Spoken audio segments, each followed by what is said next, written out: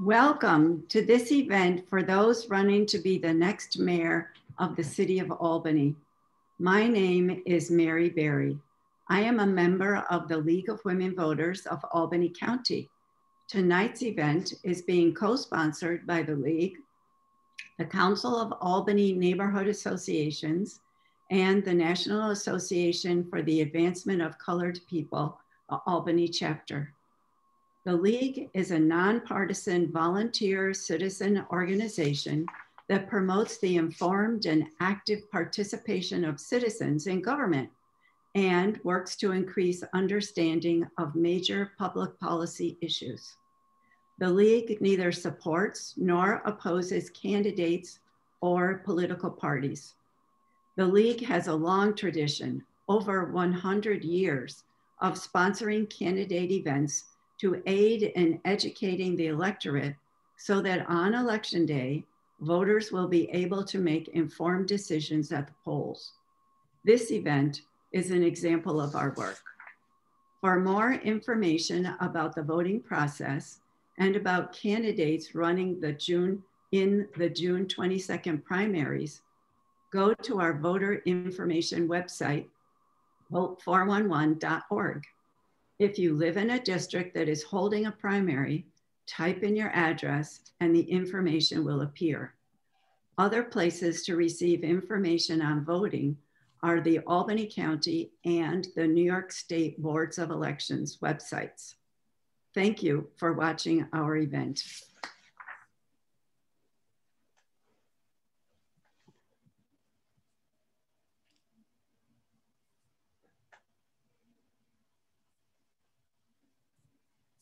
Good evening. My name is Deborah Brown Johnson, and I'm the president of the Albany branch of the NAACP. It is my pleasure to welcome you to this evening's forum for mayoral candidates. I thank the League for Women Voters and Canaan for joining us in this collaboration. We believe information is power. We hope you enjoy the evening. Thank you.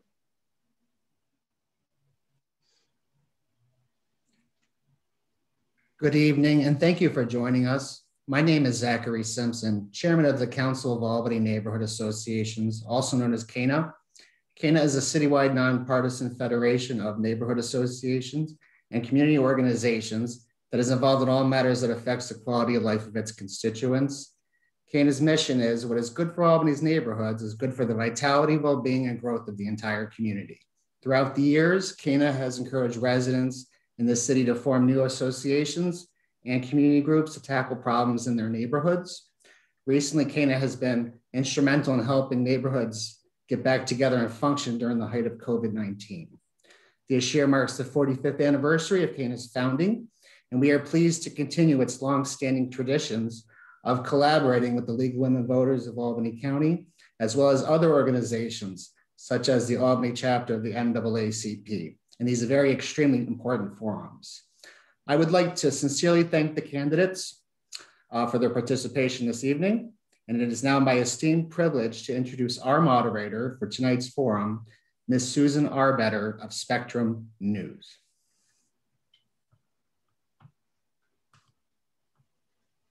Let's see. Thank you very much, Zachary. And I hope you guys can hear me. Thank you, Mary. Thank you, Deborah.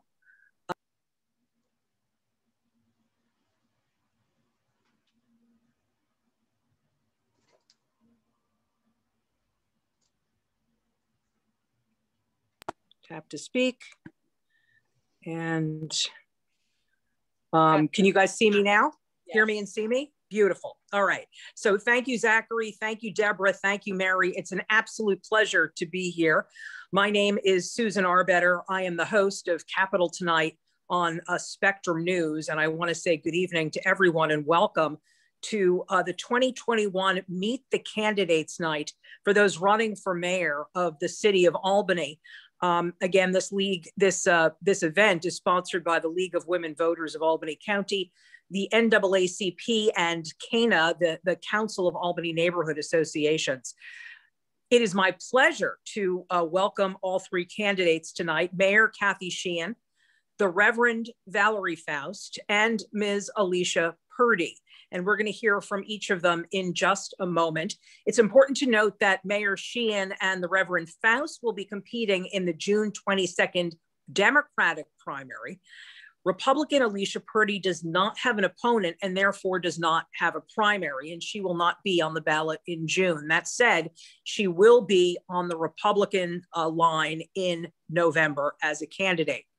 Briefly, I want to take a few minutes to review tonight's program and our ground rules. Each candidate will have the opportunity to make both an opening and closing statement and respond to questions developed by the event's co-sponsors. We will also ask questions that have been sent in advance via the web form 2021 Mayoral questions. All the candidates' statements and answers will be time limited. 2 minutes for the opening statement, 1.5 minutes for answers, and 1 minute for the closing statements. Our timekeeper is Britt Westergaard, and she will be in full view of the candidates and warn each candidate when their time is running out. In the interest of time, if there are multiple questions asking basically the same question, we are going to read one of the questions and allow the candidates to respond. So even if you don't hear your exact question read during the forum, that doesn't mean we didn't get it. We did. The candidates will be addressing as many topics as we can get into in the time allotted. And this forum lasts until 8 p.m. In addition, we received questions from high school students around the region, and we have embedded their questions into our scripting for this program, and I'll make sure that I point those out when we come to them. Now we're ready to begin. And our opening statements, we shuffled cards, and the candidates are going to be talking in this order. Alicia Purdy for 2 minutes, then Kathy Sheehan for 2 minutes, and then the Reverend Valerie Faust for 2 minutes. So Alicia Purdy, over to you. All right, thank you, Susan, for the time. Everybody, I'm really excited to be here as part of the Mayoral Forum. So my name is Alicia Purdy. I'm a journalist. That's what I do in my day job. I currently work as a news producer for a local faith-based radio station out of Cohoes. And I just produce a news magazine right now. It's called The Matter at Hand. My master's degree is in journalism. And over the course of my career, I've done politics, government, and investment and finance. And so I'm running for mayor in Albany in the 2021 election because I think that we're ready to see a transformation. And I'm very excited to present some platforms and ideas that I think are going to bring a sense of common sense back to the way that the city of Albany is run. And so at the end of the day, I really want to make sure that we factor in the human equation into the city of Albany once again. When we're talking about the problems, we are all seeing a lot of the same problems. And even though we have different solutions to those problems, it's important that we have the theater of discourse, we have opinion, we have diversity in how we think and perceive and how we tackle these problems that plague us all. And so when we touch these heavy issues tonight, I just want to remind everybody that we're a panel of human beings here, and we all have a heart to see our city thrive and improve and grow. And at the end of the day, I'm very happy to be part of something in the city of Albany where a leadership role is presented that really I think is going to make a difference. And at the conclusion of this, I'm happy to be part of anything else going forward. If anyone would like to have me come speak, etc., I'm very accessible that way, and I will talk to anybody really. I think that my platform as the People's Mayor is the people's equation back in the city of Albany, having a focus of common sense politics and how a city is led, not so much taking the just want to check my time here. Not so much taking the policy heavy approach, but I really want to take the people approach. So thank you very much for your time, everybody. Thank you very much, Alicia. Now we're going to hear 2 minutes from the incumbent Mayor, Kathy Sheehan. Thank you so much, Susan. And I want to thank the Albany chapter of the NAACP and CANA and the League of Women Voters for hosting this forum tonight. Earlier today, we raised the pride flags at City Hall. Happy Pride Month, everyone. And after that event, I had a conversation with a community leader who shared with me a number of losses that she's experienced just over the last 6 months. And as we discussed those in person, I realized that This is someone who in the ordinary course of a year, I would see dozens of times, but because of the COVID pandemic, I hadn't been in the same room with her in over a year. And so for many of us, the experiences that we've had over this past year have been made all the more worse because we haven't had access to many of the support systems that we've come to rely on. The pandemic has impacted our relationships, our trusted institutions like our churches and our schools. It's also laid bare the undeniable impacts of structural racism on our community and on our country. And it can make people feel hopeless and helpless. But as we come out of this once in a century pandemic, there is much reason to hope. First of all, social justice and equity have now become the cornerstone of building back better. And thanks to the American Rescue Plan, which I lobbied and fought very hard for, we have unprecedented resources available to us to help our families, our businesses, and our community. And as we reopen, we have the opportunity to re-engage with one another and listen to one another as we reimagine our city moving forward. And so I look forward to hearing the questions tonight, talking about my track record and building on my experience, building on my servant leadership, my commitment to equity, and my proven track record as we lead forward over these next 4 years. Thank you. Thank you. And now our last candidate is the Reverend Valerie Faust. 2 minutes from you, Valerie. Thank you.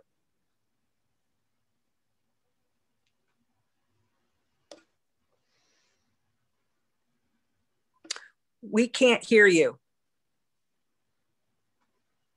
Can you hear me now? Beautiful. All right. I'm pleased to be here tonight, and I thank you guys for putting it on. I'm glad to be here with the other candidates, and I am running because I felt that there was a need for a change in the city. I felt that the city was feeling very sad. We were under heavy pressure of depression and loneliness and a whole lot of negative emotions that just permeated the city, the whole city. And I felt that a change needed to come, that people needed to be brought together. So one of the reasons why I am running is because I want to be a bridge builder. I see that the city is so divided and so scattered. And I think that relationships have to be rebuilt, relationships between the community and the policemen, the people in City Hall, just across the board, employees with employers. So I am in the race to try to bring a change, wanting to bring a change to the city and to do something different. We need new ideas. We need innovation. We need another direction. Albany is the capital city and of the greatest state in the world. And we need to bring this city back up and bring more people back to the city who wanting to come back to the city, to get safety in the city, to get a budget that's community built that will help the people in the community. So I'm in the race to bring changes. We need change.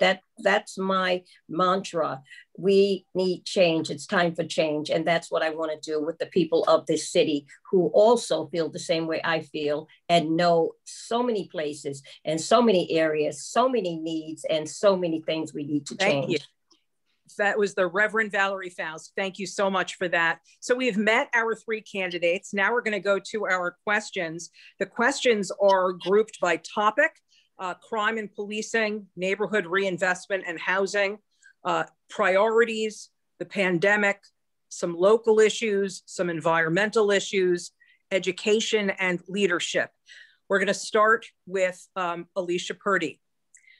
One of Sunday's Times Union's headlines, one of the headlines in Sunday's Times Union, how about that, was how can Albany put a stop to the gun deaths plaguing the capital city? Could you respond to that, please?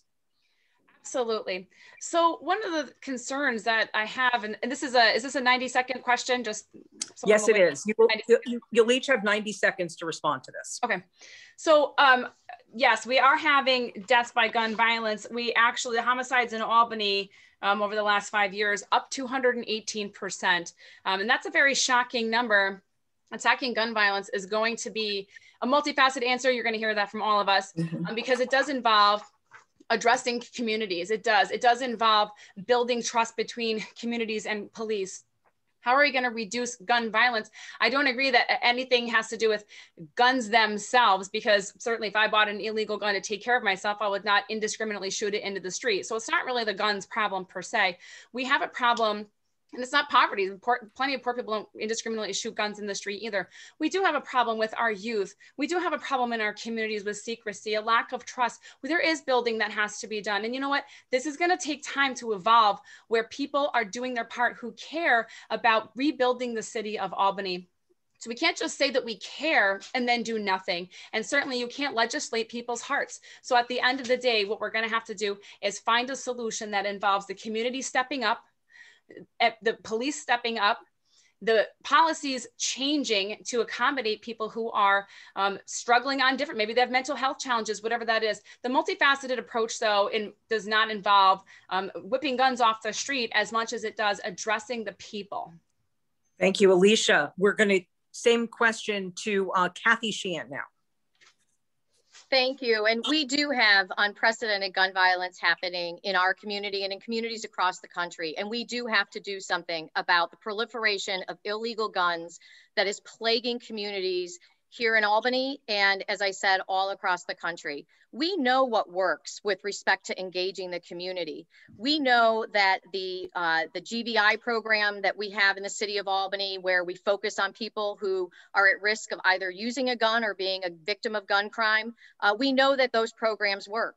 We also know that when we focus on the programs that we have in the city, our incredibly successful summer youth employment program, the West Hill Community Center that we're engaging in, bringing community back together, that also works. And we also know that there are many, many unmet needs that are out there in the community. And so we have to take a different view. Yes, we want to ensure that we have law enforcement on our streets, but we also need to ensure that we're looking creatively at what it really means to do outreach in the city. And that outreach doesn't have to be necessarily by a beat officer. And so we're working with community-based organizations to create community outreach workers who will work within our community, connecting people to the rich services, the rich programming that we do have in this city. But far too many people are still disconnected from that, aren't aware of it, aren't aware of the opportunities that exist. We have hard work ahead of us engaging the community, but we also need to be honest about the fact that we have to get these illegal guns off the streets and we have to stop them flowing into our community. Thank you very much, Kathy Sheehan. Now a minute and a half to the Reverend Valerie Faust. When I read that headline, it added another crack to my heart because it's not getting better. So some of the things that I would like to do to try to, with the community, to slow that, get these guns out of the hands of our perpetrators. Number one, the gun buyback didn't work. Snug wasn't working. Some other programs wasn't working. The past 2 years, we had increase. So you have to get to the youth. You have to get to the families to talk. We have to have the community together, the police, the politicians, the churches, because when you talk about somebody's issue and you don't include them in it, it's like trying to fix them without their input. So we need to bring people in who are experiencing these crimes, bring people in who are doing these crimes, and bring our youth into better programs that work. Kathy was talking about programs that work, but yet the gun violence has gone up. So change, we need to go back to the table and do things that will work. New things, different things, innovative things, progressive things that include all of us. It's no panacea and it won't happen overnight. But if we start dealing with our youth, get them early in school, get them early, even as early as daycare, we could get them. Thank you, Valerie Faust. the next question, the first politician is you, Valerie. We're going to ask you this question first, okay? Please comment on the results of the Albany Police Reform and Reinvention Collaborative and what you think should happen next. Well, I don't think it's been very successful because I don't think it's been transparent enough. A lot of people still don't know about it. I think that it is following a lot of the same steps and thinking processes of old. And so I think we need it and we should do it. But I think that we need fresh minds, fresh ideas. We need to rethink things that we have been going over before. We just need newness. And when you're trying to put, there's something that says you can't put new wine in old wineskins because it'll bust. You can't put old information out to solve new problems that are worse and that are not getting better. So yeah, I'm for it, but I think that it should be restructured. You're saying that the actual Police Reform and Reinvention Collaborative should be restructured, Valerie? And to some extent, yes. Okay, you have 30 seconds. How would you restructure it? Well, I think that first of all, to get the right people there at the table, to get transparency there, to get people, new minds there with forward thinking at the table so that it is more effective in that sense. Got it. Okay. So next up to Alicia Purdy, same question. The results of the comment on the results of the Albany Police Reform and Reinvention Collaborative and what you think should happen next.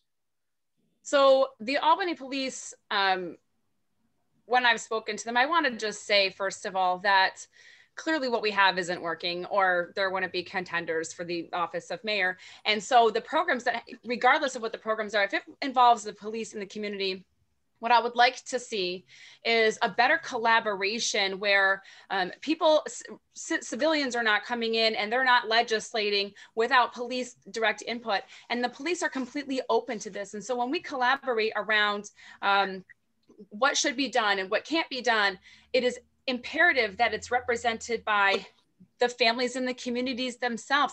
One of my concerns that I've noticed when we have these boards is that they're not an accurate representation of the diversity of thought, opinion, and experience that we have in the community of Albany across the board. They lean off to one side, and what's happening is we have— Which side? I'm sorry? Which side? They lean, I'll say this, they lean away from the police side. And while I have an understanding, I'm not judging that it's wrong, and I understand why we're there. What I'm saying is we need to bring it closer to the middle, because there are officers who are well-intentioned, they're human beings, whatever. My concern is that we've broken trust with the community and there's work to be done.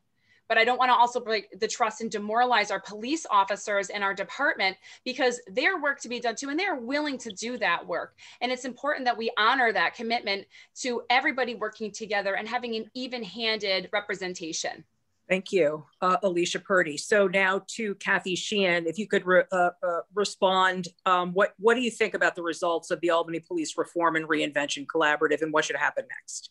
Well, I'm really proud of the volunteers who stepped forward, participated in 64 meetings. We held 14 hours of public comment, but I also understand why people don't believe it was transparent enough. We were in the height of a pandemic.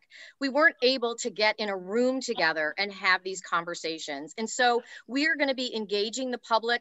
We're going to be going out to parks, going out to community organizations and meetings, informing people about what's in the plan, getting more input. We have 27 action items that are in that plan. We need to hear from the community about how they want to prioritize those items, what they want to see happen. And I'm also really proud of the fact that we had police officers participate in every single working group. I was roundly criticized for that. There were activists who didn't want there to be police officers at the table, but you can't reform healthcare without nurses. You can't reform education without teachers, and you can't reform policing without talking to the people who are doing the job. The men and women of our police department have done amazing work over these past 14 months. The stress and the trauma and all that they have had to deal with is something that has led to, I think, a real change in how we see one another. And I hope that we can get back to a place where we see one another as human beings who are trying to help our community. And so I think that we have great ideas. I'm very proud of the diversity. We're overrepresented in communities, with representatives from communities that are impacted by over-policing. And so now we need to get out and tell the story. Thank you. So our next question also has to do with policing, and we're going to begin with Kathy Sheehan. What steps will you take to improve the trust between the Albany Police Department and the minority communities? You know, this has been an ongoing challenge, not just in the city of Albany, but across the country. When you look at the results of surveys that have been done here in the city of Albany, they're very similar to the distrust that exists in the Black community, understandably, of police and policing. This is about a system that was really dates itself back to our slave days. And so, you know, the structural racism and the institutional racism that exists in policing has negatively impacted the lives of Black and brown people for centuries. We have to acknowledge that. And I say to our police officers all the time, that's not me saying that you are racist, but when you put on that uniform, you are putting on what is a representative of what police officers did on that bridge in Selma. The experiences that young Black men, mostly, they're the ones mostly impacted, although Black women as well, who have had interactions with the police. We know from our own survey, our own audit that the city paid for, that there is disparate policing that happens in the city of Albany. We have to acknowledge that, and then we have to engage in the conversation about how we change those outcomes, because this is a national emergency and we have to start to change outcomes. And I think we do that by being transparent, by humanizing one another, by getting in the same room together and being honest about what has been going on. Thank you. Thank you, Kathy Sheehan. The Reverend Valerie Faust, what steps will you take to improve the trust between the Albany Police Department and minority communities? Well, first of all, communication. You have to communicate with each other. And so I don't think there's enough communication. And I think that when strife starts, when people are at each other, nobody's listening. And so I think that there needs to be a coming together. There needs to be something set up where the policemen and the Black community can meet. And I think there's some apologies. I think that there's some healing to be done. And I think it has to be done in an honest way. I think that, the policemen weren't always right. And the community think that in most cases they were never right. And so in order to get a change between the Black community and the policemen, there has to be communication. It has to be a bringing together, and each side has to be open and willing to start on a new foot, to start anew again, fresh again. Okay, this is what happened in the past. This is what happened. We're sorry that we didn't understand you from the police department and the Black community saying, okay, well, where are we going from there? And then sit down and make some real decisions and plans that will enhance the communication and the relationship between the police and the Black community. It has to start with communication and honesty and sincerity. Thank you, Valerie Faust. Now to Alicia Purdy, same question. Steps you will take to improve the trust between the Albany Police Department and minority communities. Well, I can tell you, first of all, starting from a platform of critical race theory is not the way to go. I disagree that the police uniform has anything to do with the sins of the forefathers in today's modern policing. And of course, there's work to be done. And I want to state that unequivocally, that on the police side and the side of the Black communities or people of color communities, there's always work to be done. We can absolutely agree to that. And it is a matter of communication. We have to find a common ground. And that's where we've been difficult. And, you know, the 1 year of the pandemic isn't really a viable excuse for a lack of transparency or a lack of inability to bring people together and address some of these problems. What we have is decades worth of all kinds of mistrust, whether it's cultural or whatever that might be. I will tell you right now, the people I talk to in the Black community and the Albany police officers are completely willing. And so what we need is a mayor who was able to facilitate that from a point of neutrality, not taking sides, not saying you carry the sins of your father upon you because somebody was a slave owner. That is not representative of a common man in the city of Albany at all. That's an activist narrative, and I don't believe it. I reject it completely. I am completely on the side of the people of Albany finding common ground and not focusing on what divides us and setting aside those differences and saying, okay, these are the problems. You admit you have work to do, so do you. Now let's get to work. And we need a mayor that can do that from a point of neutrality, who's really on the people's side in the city of Albany and not taking sides, because someday that side could turn against you. Thank you, Alicia. Our next question comes from an Albany High School student. And Alicia, you're going to be answering this first. Okay. If you were to travel back in time, excuse me, to last summer, how would you have handled the Black Lives Matter protests that were happening throughout Albany? And did you feel that the actions taken were appropriate? If I could travel back in time, I would go back to before the protests started, and I would have listened to the communities and the needs that they had. Now I'm just going to take the little microcosm that happened with George Floyd. That was really what that was responding to, that specific incident. But there has been a simmering anger and a failure to feel, and people don't feel listened to. They feel disregarded. They feel legislated. They feel overseen. This is the problem. I would go back in time 10 years ago. I'd go back 50 years ago, and I would do much better work in the city of Albany of bringing communities together, listening to people who are hurting and crying out, and yes, still suffering in their emotions and their minds and in their economic conditions from the past. And so that's where I would go. So was the response what it should have been? First of all, I don't agree that a riot is a way to solve problems, but I do understand why people riot. I have talked to the Black Lives Matter activists in the city of Albany, and the root cause is that nobody is listening. People show up, take their pictures, leave, use them as a backdrop, and they're tired of that. And so when I go down and I talk to them and I tell them, I am listening to you. I was there when they marched several weeks ago back in April. I was physically present, and I walked along the sidewalk. I walked all the way down there. I was there during the encampment, and I said to them, has anyone from City Hall ever shown up for you? And they said no. And I said, that's why I'm here. If I could go back in time, that's the first thing I would do, is I would let them know I'm here to listen and not take sides, and we're going to find resolution, because I'm a common sense and common ground person. And that is what really changes people, to feel that they are validated. Thank you, Alicia. Again, this is a question from an Albany High student, and Kathy Sheehan, would you please answer it? If you were to travel back in time to last summer, how would you have handled the Black Lives Matter protests that were happening throughout Albany? And did you feel that the actions taken were appropriate?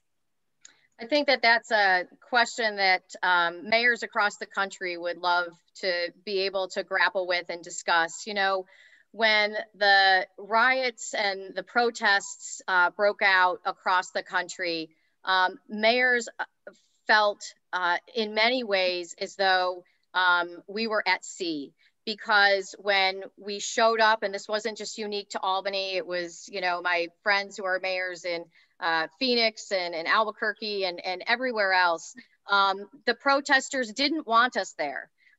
You know, many of us were shouted out of the room. They didn't want to hear from us. And so, you know, what I think that I did was to try to create space for productive dialogue, you know, tried to create the room for people to protest and not be seen as somehow, you know, interfering with that right to protest and with making those voices heard, not being seen as that politician who just showed up to get a picture taken. So I did a ton of listening. And if I could go back in time, I would have changed how tear gas was used. I think we learned a lot from what happened the second night that protests got violent. And I wish that I could go back in time and have there be a different result from that second night where tear gas was used in our city And we lost trust from the community, and we caused a lot of harm and hurt. Thank you. Valerie Faust, same question to you. Well, I think it started out as a peaceful march. And if I were there as mayor or someone with some authority, I would have been out there with a bullhorn saying, let's keep it peaceful.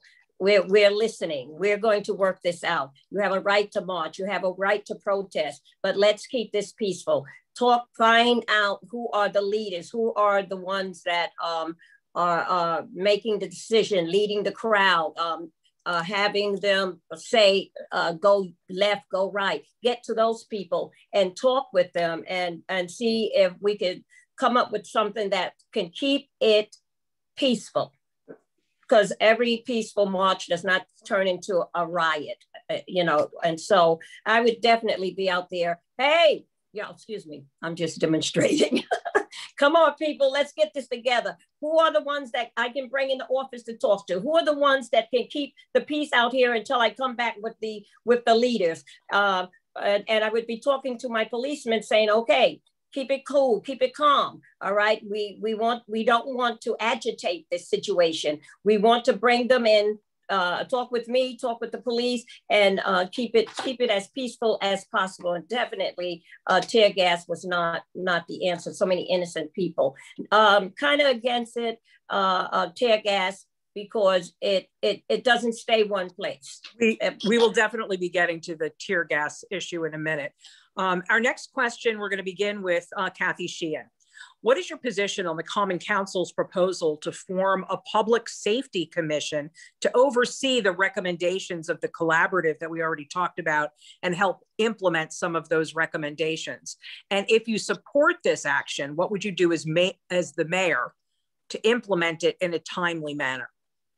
Well, one of the recommendations in the Policing Reform Collaborative report is to create a third arm of public safety in the city of Albany.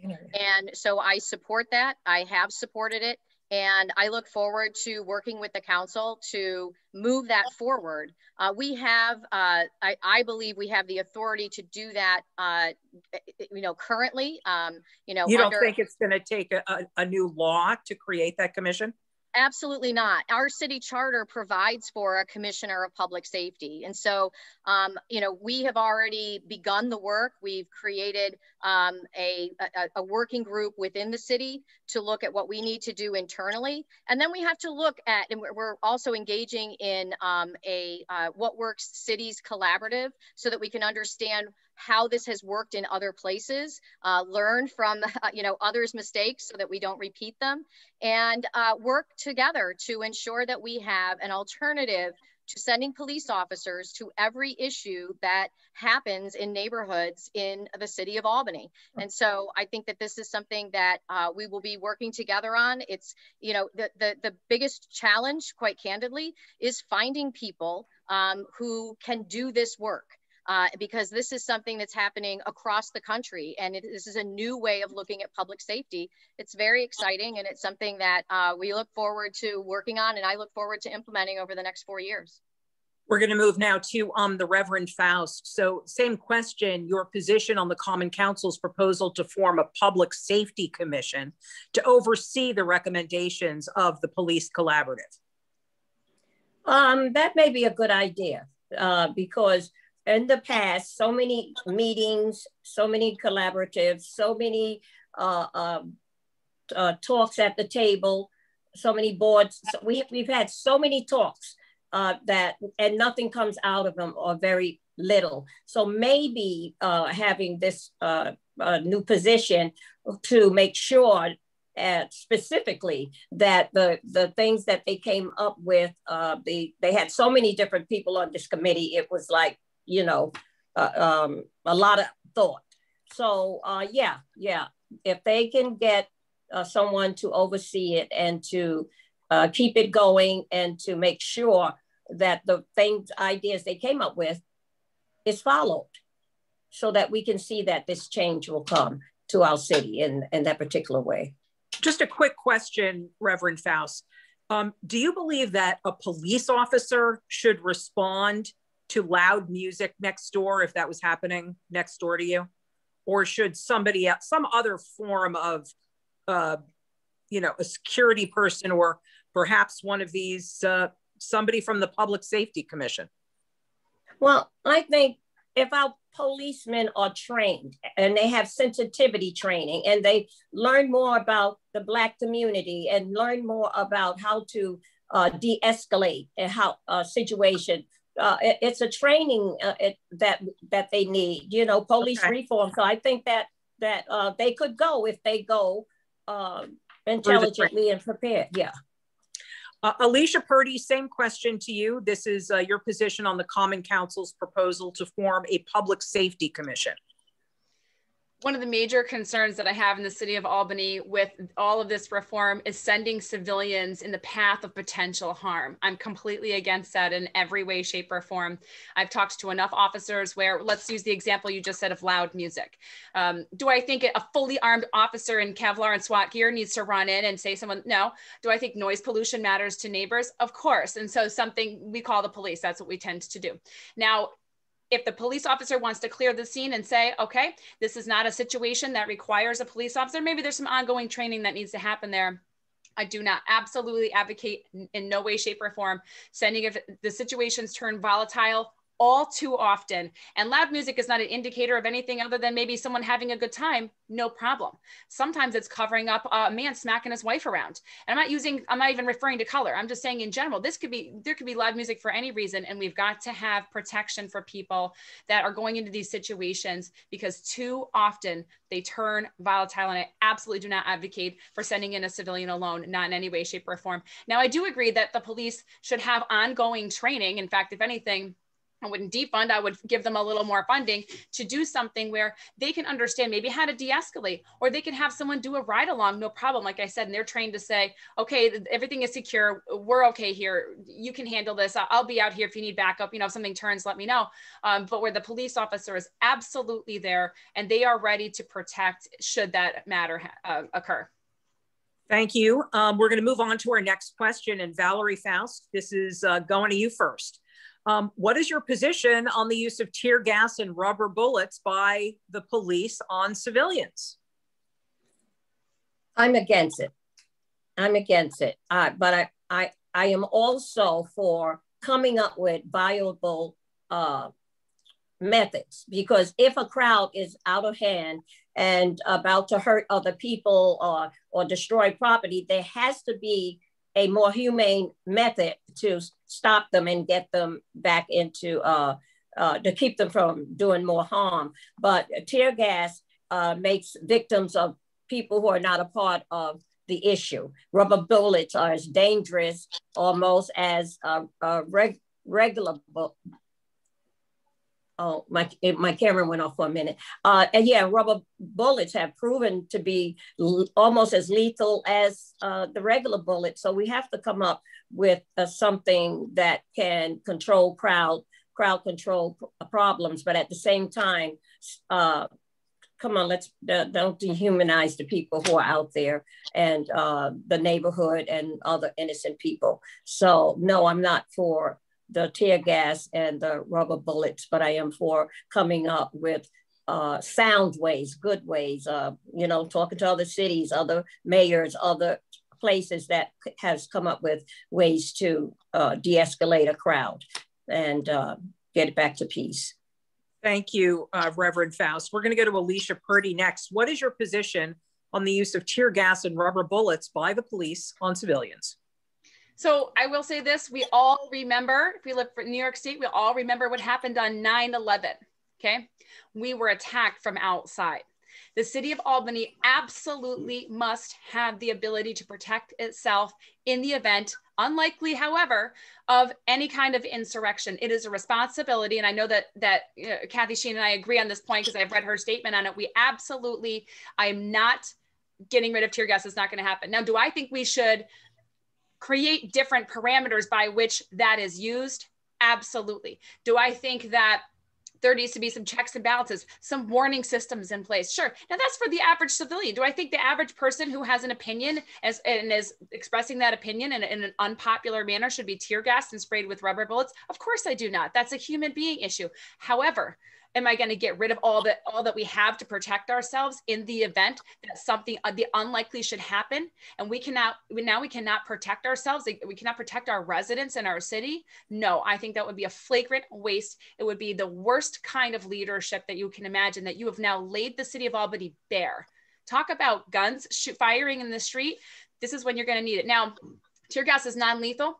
So in the event that it's deployed, in the event of an insurrection, for example, everybody's going to be okay, even if they're a little pissy about what happened to them. That being said, you do not want to be leaving, you don't want to leave the citizens of Albany vulnerable at all to some kind of attack. Work to do on the citizens and when it's deployed? Absolutely. Kathy Sheehan, what is your position on the use of tear gas and rubber bullets on police, by police on civilians? Well, I fully support a complete ban on tear gas and rubber bullets for peaceful protests. That's not what our police officers faced. Let's remember that we had Molotov cocktails thrown at our mounted police officers and at our horses. We have officers who received bricks to the head, and a situation that grew really violent. And, you know, I loved Val's answer about, you know, if she could turn back time. And I will say, I did not want to be the lightning rod, right? Mayors were lightning rods, but I reached out to our common council members who went to those protests and who talked to people who they recognized and knew, but saw very few. There were very few people in those crowds that were violent who were from our community. And so that made it all the more challenging. And so, yes, we have to have safeguards in place. We have to earn back the trust of the community. I, you know, spoke to a woman who was in tears after that second night of using tear gas because it was deployed on residential streets. People who were doing nothing other than trying to put their kids to bed, and their windows were open and their house filled with tear gas. So we have to do everything in our power to ensure that we use the utmost restraint, that we have checks and balances in place, warnings in place, EMTs on site. You know, I think that we have to, and we owe it to the community to do better. And that is something that our police department is committed to. From the moment we used tear gas, the police department started looking at how we used it and said we had to do better. It has been repeatedly reported that the Albany Police Department has a shortage of personnel. How would you deal with the shortage of police officers, Alicia Purdy? So we're down, I think at last count, 90 police officers. The point now we have to call in the sheriff's department and the state troopers to come help. I could sit here all day and talk about how we should hire more people and we should make sure there's more diversity. We should get them contracts. They've been without contracts since what, 2016. There's a lot of work to be done here in the police. I want to attract great, it used to be a wonderful thing, an amazing thing. People would come into the city, they'd go into these rural areas, and then they'd, with the goal of coming into the Albany police force. It isn't that way anymore. And so what we need to do is not only attract talent, we need to be able to retain talent. We need to be able to respect our talent. They're working double shifts. After they see somebody shot in the face, they don't even get a day off. They don't get a debriefing. They have no continuing legal education. These are things that make people demoralized. It makes them feel like they're betrayed by the city when they get blamed for things that happen, when they weren't aware of a statute or nobody filled them in, and they take a lot of the brunt. And so we have a lot of work to do with rebuilding the trust of the police as well as the community on both sides. We've got to remember that these are human beings that chose this job to protect and serve, not to enslave. And at the end of the day, when we want to attract new talent, we have to give them something to be attracted to. Competitive pay, contracts, great benefits packages. We simply don't have it, and we haven't had it for a long time. And the demoralization of the Albany Police Office has been one of our greatest travesties that I've seen in decades. So just to clarify, the reason you think that they have a shortage of police officers is because of morale is so low. That's one of many reasons. They can't get out of the city of Albany fast enough. Yes.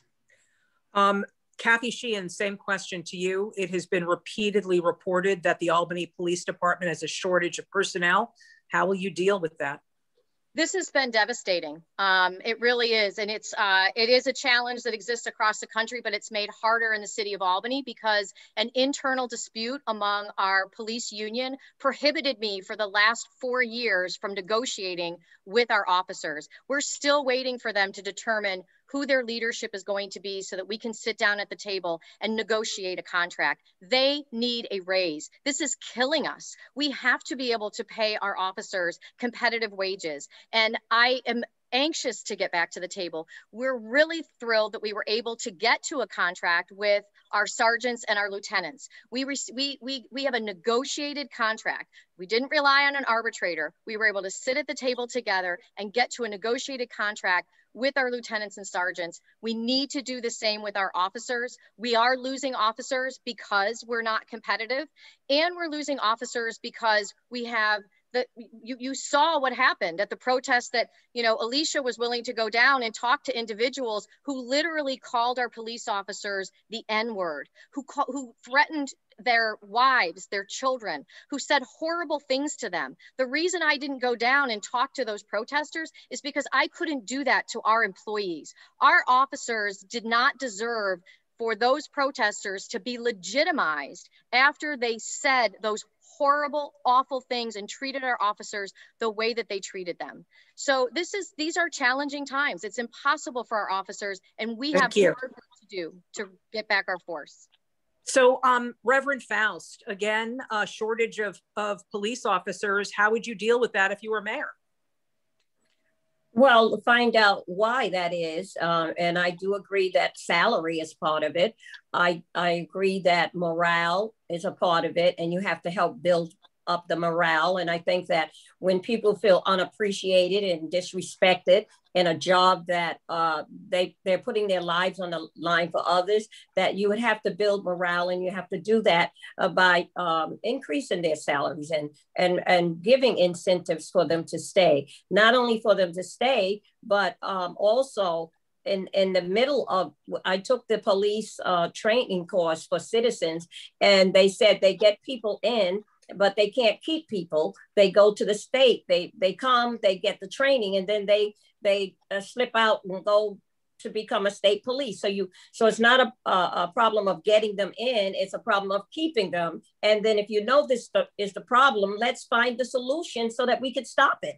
And that, again, I'm big on communication. You have to talk, you have to sit down, you have to exchange ideas and come up with solutions. And so I think that that situation can be improved. One more thing, quite a few people took the test and were turned down. They passed the test, they did very well in the psychological, and I know of 3 people who were turned down after they took the test and didn't know why and didn't find out until the last minute, so there are a lot of situations going on. This next question is frankly heartbreaking. It's from a student at Green Tech High School. With all the violence going on, what initiatives are being placed around the summer parks to keep the parks safe? As a teenager, I want to go to the park and play baseball and hang out, but I'm scared, and my parents are scared to let me go. What are you going to do to ensure that this student and others are safe this summer at the city's playgrounds and parks? We'll start with Kathy Sheehan.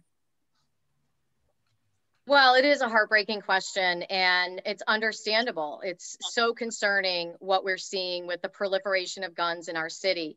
But I will say this to that student. We have, first of all, we've made unprecedented investments in our parks. So you're going to have great parks to go to. And we also are making unprecedented investments in programming in our parks. We need for there to be adults there. We need for there to be activities there. Under the leadership of our Commissioner of Recreation, we're having our first ever citywide basketball league this summer. We're going to be doing a program with girls through the College of St. Rose and some leadership there. And then we're doing a program for boys. We're doing our 13 to 16-year-olds and our 17 to 19-year-olds across the city. And it's not just about playing basketball. There's a health component to it. And we're going to be engaging parents and other family members who come for this basketball league. And so, you know, we also have a violence prevention task force that has proposed a number of initiatives throughout the city. We're going to be making a number of announcements over the next couple weeks as we get closer to summer and school getting out, to ensure that people know that we're doing all that we can to make those spaces safe, to ensure that our children are safe. And we also have to come together as a community and look at the harm that is being caused by these guns and say to our residents, no guns in the city of Albany. Valerie Faust, same question to you. What would you do to ensure that this student and others are safe at the city's playgrounds and parks this summer? Well, that's a hard one because it stems on the first question about the level of crime in the city. We know that a lot of the perpetrators don't care about life. They don't care. They don't value lives. They shoot indiscriminately and innocent people are being killed and it has increased. So what do we do about that? While we're working on the issue of lowering this crime, getting guns out of their hands. And when you take the gun out of their hands and the drugs out of their hands, you got to put something in there. You got to give them hope. You got to give them training. You got to put them on a road to progressive living. Now, one of the things that can be done, which we did years ago for one of the events that was coming up, we had the preachers come together. We had communities leagues come together. We asked them to talk to their family and friends about the thugs in their family. We asked them to really put the word out that we're going to ruin our event and not have it again if they show up with guns, no gangs with scarves on and all that. So there are things that can be done, but again, we can only try our best until we deal with the gun violence problem and the crime problem in the city. But to that young man, we will do the best we can to keep you safe, even if we do some indoor things to start with, to use some of our grant money, our budget to build something huge and fresh that they could be in. Alicia Purdy, same question to you. Okay. So I know basketball programs are fantastic. I know that I would not want my child to be shot in the face while he's shooting hoops. And so I think one of the major things we do need, where our police force is spread thin, we're all aware of that for many reasons. There are great people in the city who are doing things for youth. And I agree with the idea of an increased adult presence in parks, adults who are employed to observe, to watch, adults who are mentors, possibly people who work with Albany PAL, that there are people there that are trained to keep an eye out for trouble. And then they can call for that backup or that help, or we have an officer or somebody who's around, a community officer, a beat officer. I hear all the time people want their beat officer back. You know, because the parks are a wonderful thing, but I'm a mother. I've got 5 children. I'm not going to a park, especially not in the evening when people start to get raucous. And so I really do agree that having adults who care, and by the way, they do exist in the city of Albany. They're underutilized and often overlooked. They do exist and they're doing good work and they would be willing to step up and help. That's the first thing. And that's my whole platform as the people's mayor, is to empower people. I want my kids to be able to go to the park. I want to be able to send my kids, my older kids, to the park and say, go ahead and play ball. But I am concerned if something should break out, we shouldn't just scatter and leave. We should have some kind of way that we can employ a network of information to say, here's a problem, this is happening. Because when citizens get involved in their own safety, then that's when people start to build trust, because they have an investment in what's going on for even if it's just for their children. Thank you. We're going to move on to another topic, and this is basically community disinvestment and how we can rebuild our neighborhoods. Valerie Faust, this question goes to you first. In the city's poorest neighborhoods, basic amenities like grocery stores and other typical neighborhood services are lacking. What can you do as mayor to strengthen the physical and functional infrastructure of these communities? Well, there's a lot of boarded up buildings, closed businesses. There's a lot of property that's vacant that you can utilize in the inner city, and you can make it easier for them to utilize it. You can also make it easier for them to get money to help build and fix up this property for a supermarket, for a store, and not put up blocks and hindrances that stop them from getting code passing and stop them from getting grants in the inner city, because we all know systemic racism. A lot of our Black people and people of color can't get a lot of what other races get. We seem to be at the end of the line and the money ran out. So we need to be fair and equitable with the inner city African-American and people of color. Give them the money, help them get these properties, help them, give them incentives, and let them build up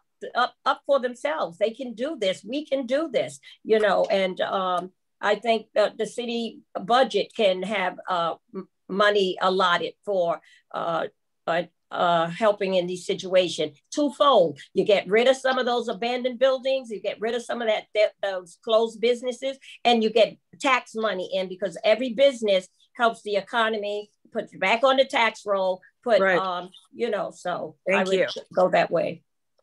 Alicia Purdy, in the city's poorest neighborhoods, basic amenities like grocery stores and other services are lacking. What would you do as mayor to strengthen the physical and functional infrastructure of these communities? Yeah, I was really upset when Walgreens pulled out of North Pearl Street. 3 Walgreens have disappeared in the city of Albany. McDonald's was gone from the South End. I mean, major corporations cannot sustain doing business in the city of Albany. What hope does a small business person have? Well, with the People's Mayor, they have a new hope, because I absolutely believe in investing, not only in small businesses of white people, but very specifically people who have a heart to serve their community. Maybe it's a bodega, maybe it's a little store. We have somebody that's coming down to that old McDonald's downtown on the end of Madison Avenue. I love something like that. But my concern is that they're going to pull up stakes and leave again because of the red tape, because of the high tax burden that they have. Because when riots break out, the likelihood of them getting their windows smashed is very, very, very high. Black-owned business owners were the most affected when riots broke out. And so what I would do, I would start with small businesses. I would protect and invest in small businesses. Maybe we spend 1 year not giving that, letting them keep their sales tax. Maybe there's something we can do to get rid of some of this bureaucracy and endless committees that we have to form before somebody can get access to a program. I hear from Black people. I heard a Black business owner bought a building in the city of Albany. They wanted to open a wig salon, and they weren't able to do that because they weren't aware with the laws. They inadvertently bought a historical building, and they couldn't open one, and now their life dream went down the toilet and all their crap is in their house. These are problems that people live with every single day, and you cannot legislate them. You have to de-legislate some of these problems to give people access, especially in poorer communities where they have a dream and they can sustain themselves. They want to, and we need to help them. Kathy Sheehan, same question to you. Look, the impact of redlining on our neighborhoods is still incredibly visible today. And the decades and decades of disinvestment was something that I committed myself and my administration to dealing with and undoing. And it started with infrastructure. The first thing I did was looked at what we own. I wish we owned all those vacant buildings. We don't. We don't own any of the buildings that have red X's on them. But you know what? We do own the sidewalks. And in West Hill, the sidewalks were made of asphalt. And that was, talk about a disinvestment, talk about nobody wanting to come and invest in that community. So we rebuilt our sidewalks. We replaced all of our street lights to make our streets brighter. We've launched an initiative to ensure that we're doing all that we can to make our infrastructure as beautiful in every neighborhood of our city, and that we are investing with equity across our city. That's what investing in the parks was about.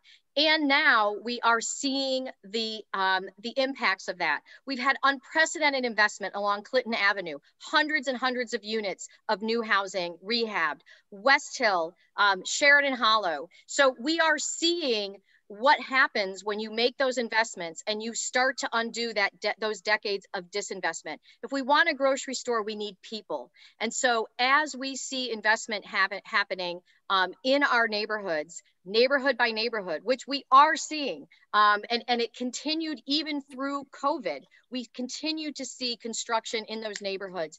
It's hard work, and I'm committed to continuing to do it.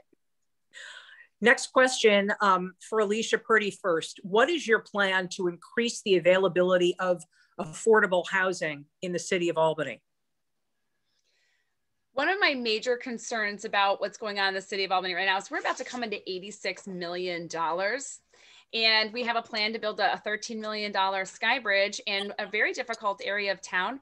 And that some of that money, my concern is that the vague language in the presentation of the $86 million we're about to come into does not guarantee or encompass housing for people who are struggling and are unhoused. Let me tell you what, one of the things that I believe in completely in the city of Albany is going to help be part of our transformation is Black home ownership. And I really want to loosen the strings to getting people in these areas that want to invest in homes. They want to own. Statistics prove that when somebody owns a home, they take care of that home. We want to talk about helping our tax base. Well, now they pay taxes. And so Albany City does actually have a lot of programs, but one of the problems is access to those programs. The transparency, it's one of my platforms I'm running on. There's an inaccessibility, there's a lack of transparency in how to get to these things. And like Valerie said, the money runs out. These are problems, and they're not going to change unless something changes in the leadership. I'm very cautious about laying out and listening to what people are promising if they haven't been able to deliver up to this point or the language changes. We have a lot of money that's about to come in, and we need to pour it into addressing housing. We need to provide a pathway to housing that is not convoluted. We need to work on who is prioritized for housing, what those parameters are, and then bring accountability into it and make sure that somebody is doing it, because a lot gets lost in the noise. We are going to be asking a question specifically about that money that's coming from the federal government. Kathy Sheehan, your plan to increase the availability of affordable housing? So we have increased the availability of affordable housing throughout my entire term as mayor. We know what works. We partner with community-based organizations, big and small, to ensure that they have the resources that they need in order to build affordable housing. You know, the next big thing that we're looking at is emptying out those outdated towers in Lincoln Square. And we've built hundreds of units of affordable housing, and we want to empty those out and reimagine that amazing space across from Lincoln Park. To again create a housing that's affordable, but that does allow for home ownership opportunities as well as rental opportunities. We do have to focus on home ownership, and we do have to focus on ensuring that we are getting ourselves out of the way, but we also have to bring partners to the table. You know, these are complex issues that involve banks and involve bureaucracy that isn't just city bureaucracy, right? It's red tape that the city can help get out of the way. And one of the things that I'm really excited about is we have some great leadership who is really focusing on how we create that Black home ownership, how we create and support Black owned businesses. And the leadership that exists in this city around these issues are represented on our COVID recovery task force. And I believe that we are going to knock it out of the park with making sure that we move that forward. Thank you. The Reverend Valerie Faust, what is your plan to increase the availability of quality and affordable housing in the city? My plan is to help African Americans, low-income people, get affordable housing by getting landlords to include apartments in their buildings that poorer people wouldn't ordinarily afford to be in, because there are a lot of building going on, but it's expensive to live in. They're safe, they're beautiful, but certain people cannot get in there. And so that's one of the things I would do. Landlords be required to include apartments for underprivileged, or I should say, people who are not on the income level that others are. Also, are you saying that you want landlords to include affordable housing in any of their property redevelopment? And so in their property, what I am saying is that if I'm a landlord and I come and I want to buy up a bunch of property and build homes and build apartments, that landlord should be required to have a certain number of those apartments allotted to under income people. That's what I'm saying. Also, that they would make it easier for low income people and people of color to buy property. that's out there. There's so much red tape to stop you. I know so many people who went through the programs of getting a house in Albany, and there was so much red tape, they couldn't get it, or someone jumped the line and they got the property. So you have to make it easy for people to get property and to be in them. Sure. Our next question is, many properties in Albany that were once family homes are now rental properties that are not given the maintenance that they once had. Code violations are often obvious. What are you going to do to support building codes? And we'll start with Mayor Kathy Sheehan. Well, we've been part of the Cities Rise program and been working with cities across the state to deal with this issue. And I'm really proud of the work that we've done. We received the largest grant from the Attorney General's office, $1 million to address blight. We have legislation that's pending right now that is going to strengthen the rights of tenants. It's also going to strengthen our ability to be more aggressive with landlords to ensure that they maintain their properties. And we also have to be mindful now that we have been through this pandemic, and we have a lot of landlords that are hurting. They haven't received any rental payments, and they want to be able to maintain their property. So as we look at our Recovery Act funding, and as we look at what we need to do to ensure that we keep people in their homes, I think we have a really great opportunity to also make sure that we're helping to invest in the maintenance of those properties. You know, we are incredibly aggressive with respect to citing code violations. But looking around the city right now, you can see the fact that Codes Court was closed for almost a year. So getting enforcement has been really challenging, but we're ready. We have a plan in place. We have a cross-departmental group that has been working really hard over the last 2+ years. And landlords need to be on notice that we now have tools in place to ensure that they have to maintain their properties, and that if they don't, they're going to pay. Thank you. Alicia Purdy, same question to you. Okay, so yes, a building that I stood in front of and made a video a couple of weeks ago was torn down under emergency order after 2 weeks. So I think we know there are ways to get rid of blight here and there if we do need to do that. And I would like to put landlords on notice in the city of Albany that if I'm the mayor, I completely support helping landlords as small business owners build up their business and incentivizing them to do better. We do have a problem in the city of Albany with absentee landlord all over the city of Albany, but we also have wonderful landlords who care about the people of the city of Albany, and they are doing all that they can do, and they are being punished with new legislation that's going to force them to keep bad tenants. It's going to force them to replace things when the tenant calls for them being a slumlord when they set their carpet on fire. There's an uneven-handed way of managing landlords versus tenants, and there is work that needs to be done there. There are people that have $50,000 in back rent across the capital region that nobody can discover unless they can take this person to court. There's a lot of work to be done there, but under the way that I'm going to administrate the city of Albany, one of the things I want to do is treat landowners, good ones, and landlords as small business owners and help them build up the city of Albany, because there are plenty of people do. And then, yes, address the code violations. I just stood in something that looked like a forest on Hunter Avenue recently. There are things that can be done. Somebody can mow their lawn and be incentivized to do that.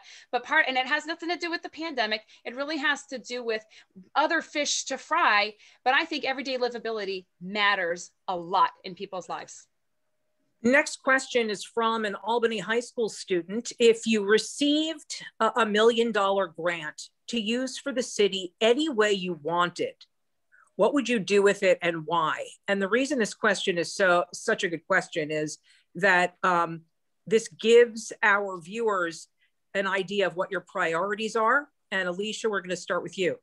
Okay, so what I'm going to do first is I'm actually going to set aside crime. That's something that we're all going to have to address in a multifaceted manner. And I want to address the 3 platforms that I'm running on: transparency, accountability, and livability. So I'm going to address livability. If I had $1 million and crime wasn't an issue, let's just say I want to address people's everyday livability. I kind of giggled to myself when I heard the thing about the light bulbs, because I'll tell you what comes up to me all the time: light bulbs, potholes, blight, snow removal, and garbage. I interviewed a man the other day that said when he came here from Pakistan, he was so shocked and disappointed to see that Everett Road was filled with panhandlers and garbage. Plenty of people know that it's there. It's like a joke. And so one of the things I would do with that $1 million is I would invest it right back into the city, and I would deal with our livability issues. Like I said, we are overrun with these little things that nitpick people to death, and it ruins their experience living in the city of Albany. They don't feel comfortable walking on the street because there's no light bulbs. There's exposed wires down on Sherwood. There's one right by my house. I mean, this kind of stuff where we overlook the everyday. It's because maybe we're not the ones tripping over and falling. Blind people, I just talked the other day, they're having a hard time. There's no batteries in the crossing. They see, click, fix. They're doing all these things. $1 million, easy money, would go right back into improving the livability of the residents of Albany who have reported, they've cried out, they've done all these different things. I would let them know, hey, I have $1 million. Let's tackle the things that you're tripping over, that you're getting electrocuted on, that you're calling about. Snow removal being another one of them. So I would deal with the everyday livability right off the top of my head. Kathy Sheehan, same question. If you had $1 million to use any way you wanted, what would you do with it? So I would actually turn that back on that high school student. You know, we have wanted to do participatory budgeting in the city of Albany. And, you know, when I came into office, we were basically bankrupt. The state controller named us the most fiscally stressed city in the state. But we are now at a point, even without this $1 million that I'm getting, to really start to talk about participatory budgeting. And that means going into the community. And actually, you know, I would split it. I'd do $500,000 with the high school students, asking how they want us to spend the money. And I'd spend $500,000 on our seniors. We don't talk to our seniors enough about what their needs are in the community. And I would ask them, how do you want us to spend this money? How do you want us to invest? And it gives us the opportunity for them to become civically engaged, understand a little bit more about how city government works, how our budget works, and really give them a voice. And I think when people have that voice and that sense of ownership, it does help with across the board, because when you have a sense of ownership of your community and you have a sense of investing in your community, that you're part of how these decisions are made, I do believe we take better care of our communities and our neighborhoods, whether it's just our block, our street, or our park. And so I would use it to do participatory budgeting with our high school students and our seniors. Great. Valerie Faust, same question. You have $1 million. What are you going to do with it? Well, I would go back to the student that said, I want to go to the park, but it's not safe. My mom won't let me out of the house. So I would spend it towards crime prevention, to make areas safe for children. I would want to spend it on programs, but to combine programs. There's so many different programs for youth, but none of them are really that effective that they could be if they would join forces and become more collaborative and do things for the youth, to train them, to encourage them, to bring in. I would bring in some rappers, positive rappers, singers, entertainers that would put them on the right road, encourage them instead of the gangster rap and the violent rap and music that they listen to. I bring in positive people, spend the money for them, and to get our policemen more interested in working with the youth on an everyday basis, mentoring programs for them. So I would spend it on the youth, so that and try to, along with other monies, to make life better for them, where they're not afraid to go to the park anymore, where they're not afraid, their parents aren't living in terror and making their kids prisoners at home because they fear for their lives. So I would spend every dime of it on youth and programs and help to make life better for them. Thank you. So meanwhile, in real life, Albany is expected to receive about $85 million from the American Rescue Plan. What is your plan for that money? And we're going to go to Kathy Sheehan first. Well, let's start with a little bit of a reality check. It's $80.5 million. The Treasury has now done the allocations across the country, and most cities got a little bit less than what was first calculated in the legislation. But boy, $80.5 million is really transformational funding. And we are going to lead with equity. Not everyone started this pandemic from the same place. And we know that. And that was laid bare as we saw the impacts and the disproportionate impact of this pandemic on communities of color across our city. And so we have to ensure that we are investing this funding and building back better with equity. I'm really looking forward to the work that the COVID Recovery Task Force is doing. They're collecting information for us. There are lots of funding sources out there. We have to make sure that we're good stewards of this funding. Jakeen Hoke, who's an outstanding leader in this community, he's an investor. He's investing in housing in the South End, doing a really innovative development there. Mike Whalen, who's been a resident of the city of Albany all his life and is in banking, and then all of the community members who we've brought to the table so that we ensure that we understand what the needs are of our families, what the needs are of our small businesses, what the needs are that exist in our community to ensure that we deal with the health impacts of the COVID pandemic. I'm really excited about how transformational this is. So Valerie Faust, $80.5 million, still a lot of money. What's 5 million between friends? All coming from the federal government.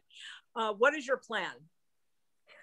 Well, my plan, communication, bringing the people together because there are wards, different wards, 15 wards. We all have, every ward has a problem, has an issue, has something that they need, something they've been waiting on, something that has not been changed, something that they're not happy about, that they wish the city would come and help. So I would definitely bring people to the table. Look, guys, we have this money. We want to use it wisely. We want it to be to really help the community, the various communities, and fill some of the needs. We can't handle all the wants, but we can deal with some of the needs that we have in our community. And let's spend this money wisely and see what we could do. And so I would just like to talk to the people because just being an activist all these years, I've found out that a few people have made too many decisions for the many and left the many's voice, the majority voice out of it. So I would like to bring them together because that money can do a lot for housing, for seniors, for the disabled, for the youth, for education. I mean, we could spread it around and not build something not needed that's not going to help our people. So yeah, we need to have a community budget meeting. Let's do Zooms about it. Let's talk about it and right. Spend it wisely. Thank you. Alicia Purdy, same question. Okay, so yes, $80 million. Oh boy, get to spend.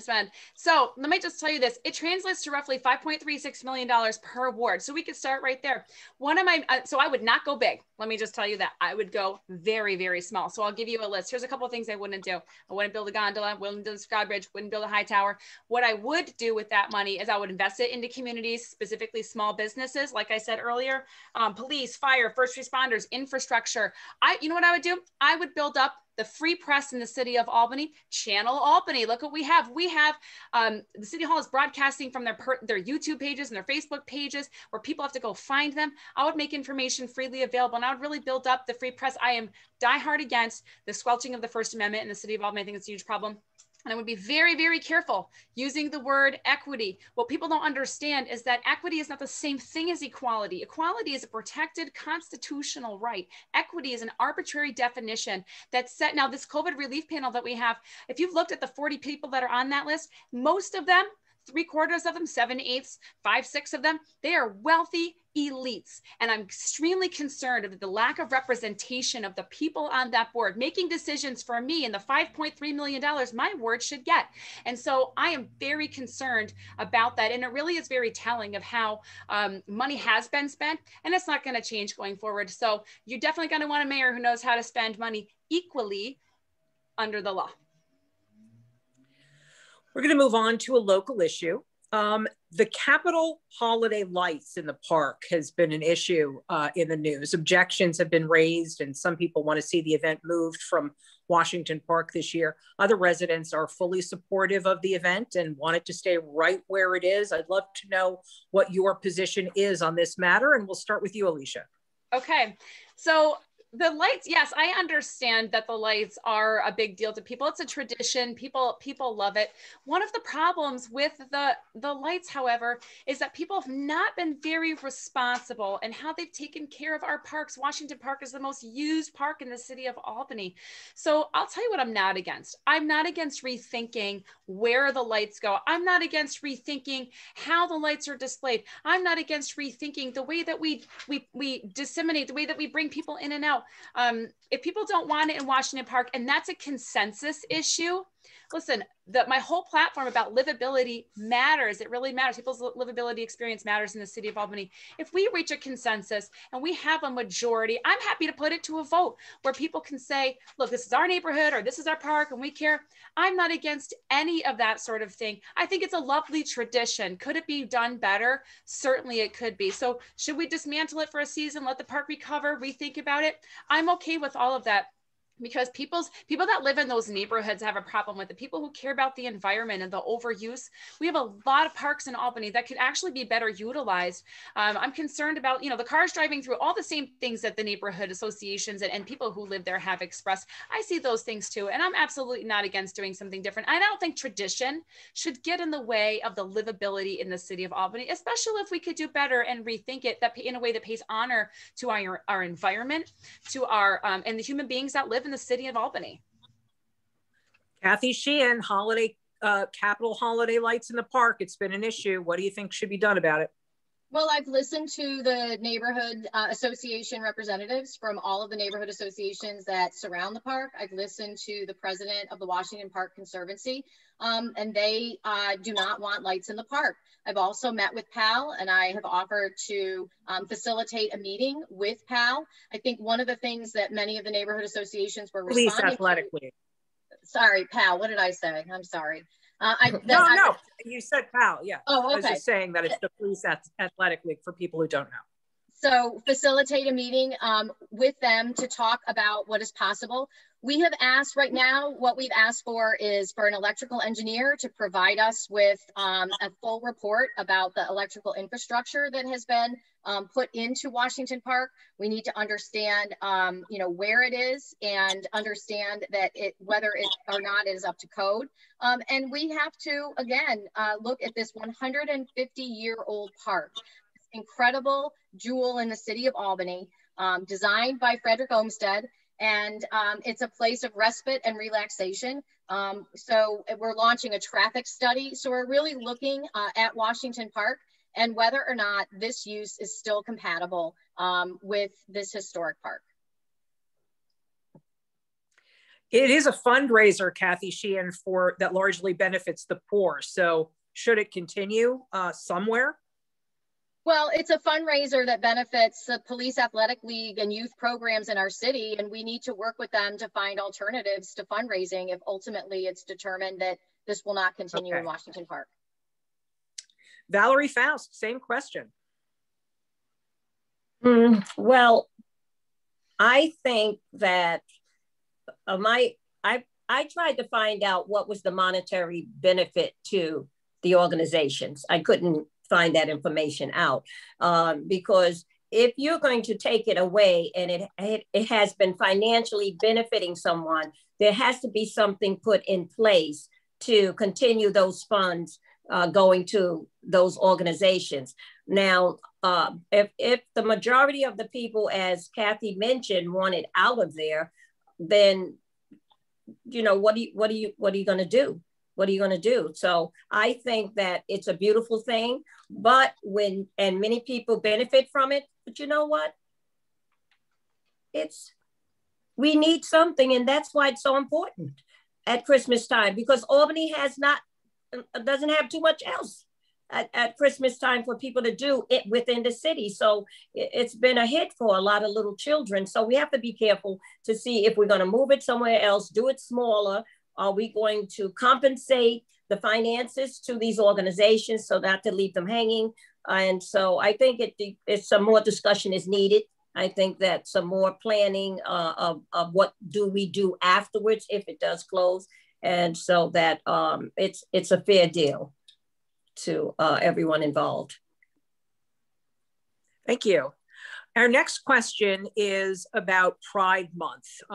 The month of June is Pride Month in the city of Albany. Pride Month is the promotion of the self-affirmation, dignity, equality, and increased visibility of lesbian, gay, bisexual, and transgender people as a social group. How will you ensure that the LGBTQ members of the community are treated with equality and fairness as mayor? And we're going to start with you, Kathy Sheehan. So we raised the pride flag at City Hall today, and we work really closely with Pride as well as within our own voices to ensure that they have the resources that they need. Unfortunately, Pride Festival is not happening in June as it normally would. Again, that's another incredible use of Washington Park, where the city provides the facility, but Pride and in our own voices run an incredible festival. We work really closely with the LGBTQ community, whether it be with concerns that they have about safety issues or with, suggestions that they have around creating pride in our city. As anybody who is driven down Central Avenue knows, we have a rainbow crosswalk on Central Avenue that was requested by members of the LGBTQ community. And it was something that is so celebrated. People want to be seen. They want to be seen for who they are and for their humanity. And I think that's one of the things that we can often lose sight of in a bureaucracy. But when you focus on ensuring that you are seeing people, that you are ensuring that you are creating an environment where everyone is welcome, where everyone is safe, that is how you build community. And I look at all of the things that our LGBTQ community do for the city of Albany, and it's reflected in the fact that they're proud of the place where they live. Thank you. Valerie Faust, how will you ensure that the LGBTQ community is treated with equality and fairness if you're mayor? Well, the very word community, they're a part of our community. And it's a shame that we have to give them a section in it, and people look at people's prejudices and people's opinion that may be negative towards them. I'm all for it, treating all people right. They are people. And so my heart about it is include, help, support, which I've done over the years. I've worked with many communities, LGBTQ communities over the years. I've even worked with In Our Own Voices when they were starting up many years ago. So I've been working with that community for years. So definitely I would include them, support them, also have them at the table as well. And the fact that I have to say them is just uncomfortable, but I guess that's the only way you can put it, because that's the way our society have it. But yes, to have that community at the table, listen to them in our own voices. And so that says a lot right there. So yeah, they're a part of our community, so they're included in that diversity, in that equity and equality and inclusion. Thank you. Finally, to Alicia Purdy, how will you ensure the LGBTQ community is treated with equality and fairness if you're mayor? So one of the things I want to make really clear is that a core tenet, a fundamental tenet of who I am as a person is that all life has value. And my core tenet for me as an American is that we have the freedom to express however we want to live, the right to life, liberty, and the pursuit of happiness. And I believe in that as a fundamental right for all citizens of the United States of America. So let me just put that out there. Second of all, do you know what the LGBT community wants more than anything else? How about what they don't want? They don't want to get shot in the face. And so one of the things that I really appreciate about what I hear from the LGBT community, they love a good flag, no problem. They love a great sidewalk. What they want is they want light bulbs when they're walking downtown. I met a gay man who had said to me, reached out and said, one of the biggest problems I have is that I'm terrified to walk down the street because I'm gay, and also the street is dark. And so he said, if you could just put a light bulb down there, I would feel a lot less marginalized as a gay man. And so, you know, we don't major in the minors. Of course, they deserve representation. They deserve all the equality the Constitution affords them. But what really affects their everyday living in the city of Albany is livability, transparency, and accountability. And what they're struggling with everything else. And being gay, that's part of their nature. That's secondary to them, to being a human being. And they deserve to live and express themselves and comprise their family however they want to comprise it. And my job as mayor is to protect them as human beings and make sure that they can live in peace, they can live in security and safety, that they have their rights afforded to them under the Constitution. And I'm here to defend that for them and make sure that they are not subject to discrimination on any level. Those are the things that matter. We're going to move on. At a recent neighborhood association meeting, it was shared that the landfill that Albany uses is predicted to be full and closed by 2025 or 26. Additionally, plastic production continues to increase, but much of it ends up in our landfills instead of being recycled. How will you prepare Albany to handle these issues? And we're going to start with Valerie Faust. Well, again, as mayor, you would have to, because I'm not the mayor yet, and I put it that way, excuse me, but we would have to find out what the problem is and look ahead to see what are we going to do when it's full, not waiting until it is full, but coming up with some viable ideas about what are we going to do in the years that before it gets critical. Looking for other alternatives, looking for other places that could work with us to get rid of our refuge. And so, yeah, just sit down and talk about it and find a place that we can go before the problem is worse.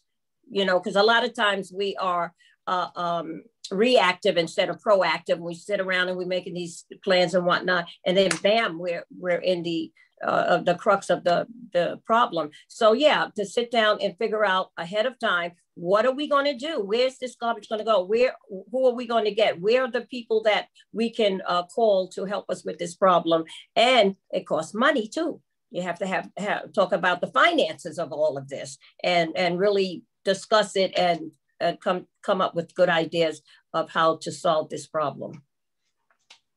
Thank you. Alicia Purdy, the Albany landfill is going to be full in 2025 or 26. What are you going to do about it? Oh, it might be full as soon as 2023, I'm hearing on the ground. So yes, this is a big problem. One of the major things that, and I know that City Hall has started this initiative, and I think it should be bolstered, maybe with that $1 million or the 80 that we have.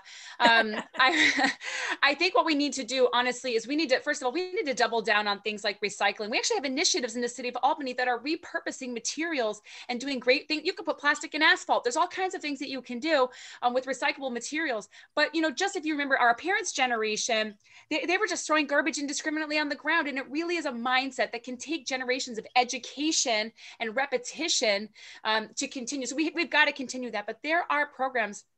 Let's give them greater exposure. Let's get them into schools right now while kids are little to start these initiatives to raise up a generation that is mindful of garbage. So, okay, Rap Road's getting full. What do? Let's work with engineers. There are actually other cities and municipalities that are getting it right. Not everybody has a massive, overwhelming problem with garbage.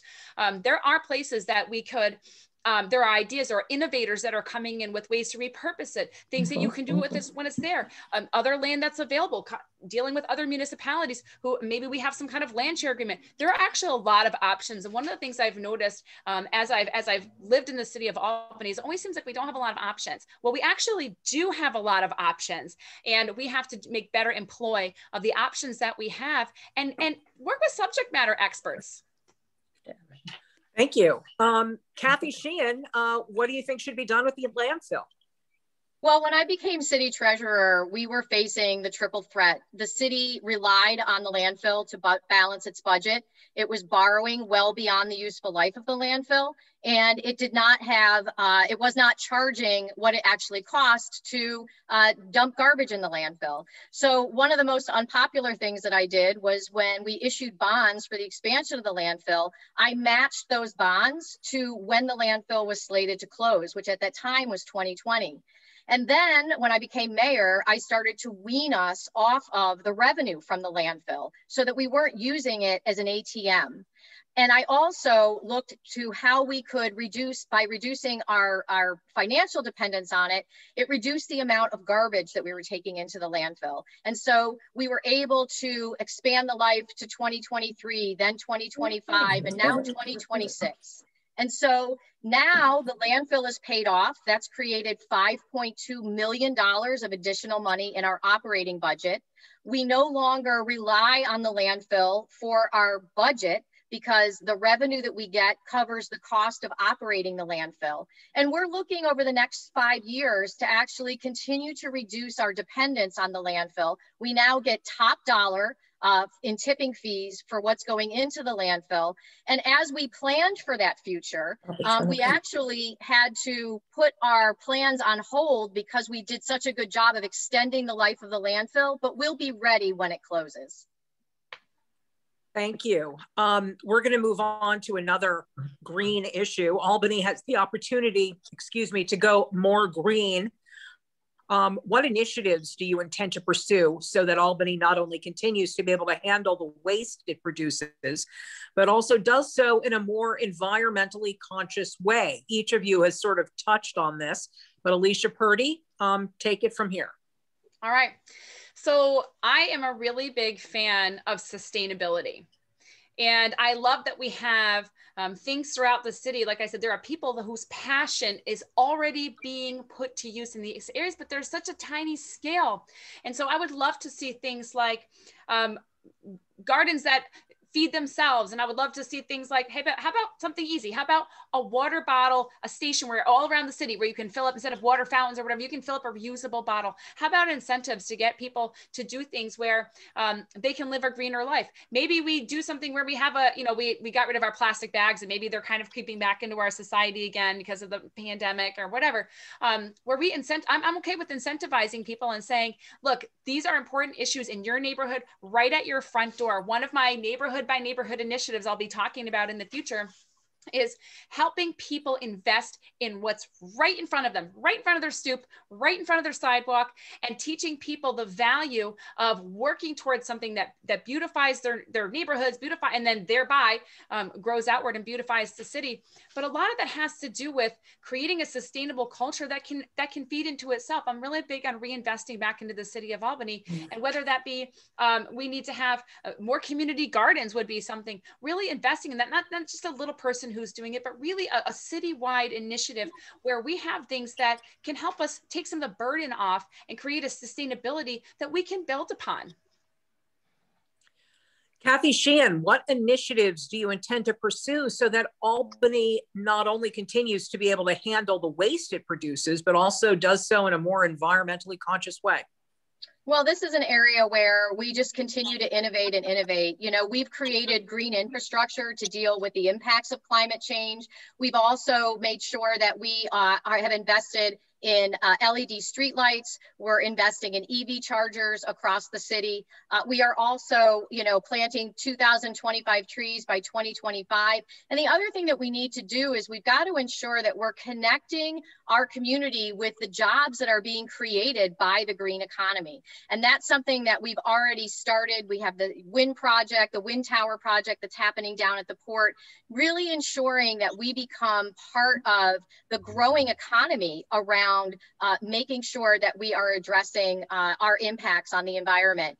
We've also initiated a composting program. It's a pilot that we've launched that we look forward to growing in the city of Albany. And it's one of the reasons that I'm really proud of the fact that I have been endorsed by the New York League of Conservation Voters.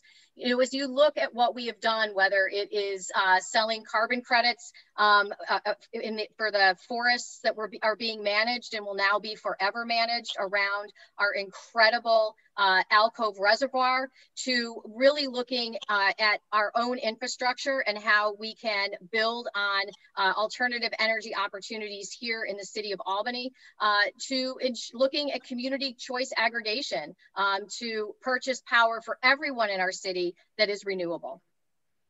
Thank you. Valerie Faust, same question to you. Okay, I would definitely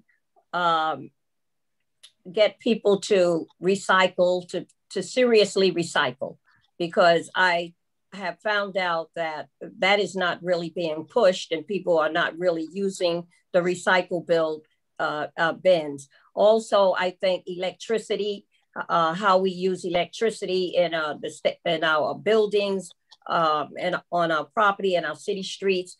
The farming, I know a group of people who are doing farming down in the inner city, the gardening, and they are talking about not getting support and they're using their own money. It's a group of about 20 young people down there doing gardening on their own, not only doing the gardening, but teaching the inner city people how to do gardening and to go take their crops to the market.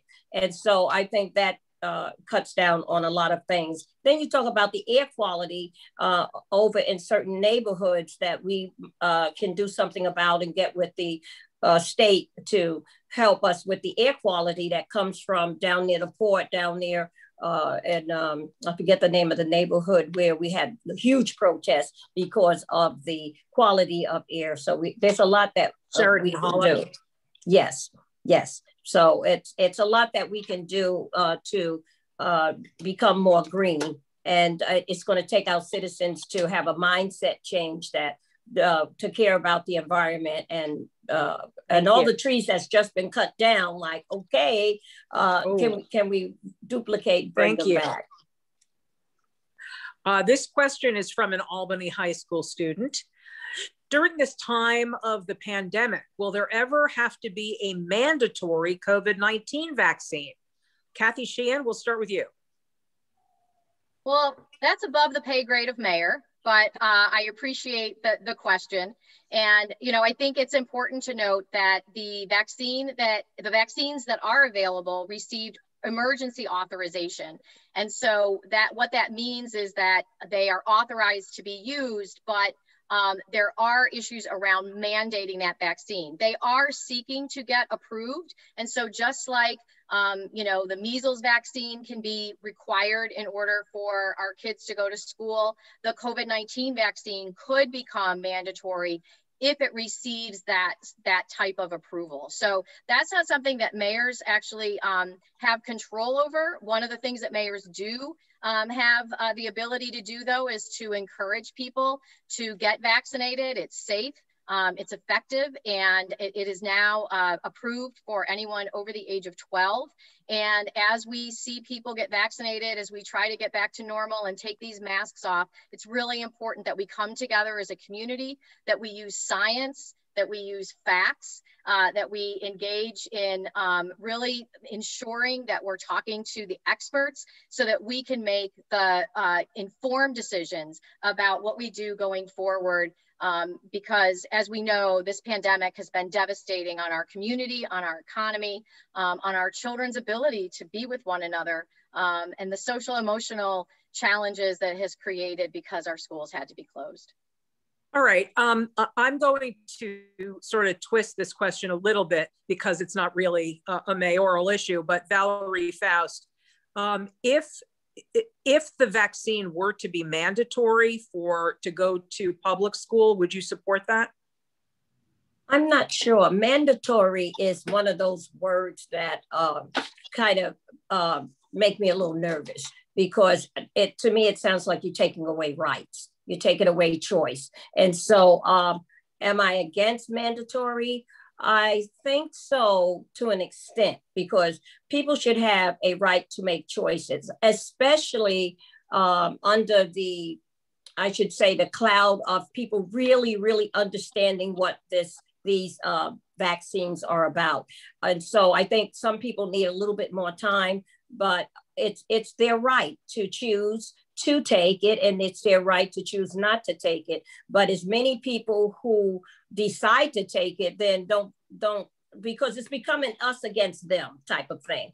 Oh, I got mine. Did you get yours? Oh, no, you didn't get yours. Or you say, oh yeah, I got mine. They say, no, you didn't take that shot. And so we have to come together on it, but mandatory, I'm not too sure about that right now.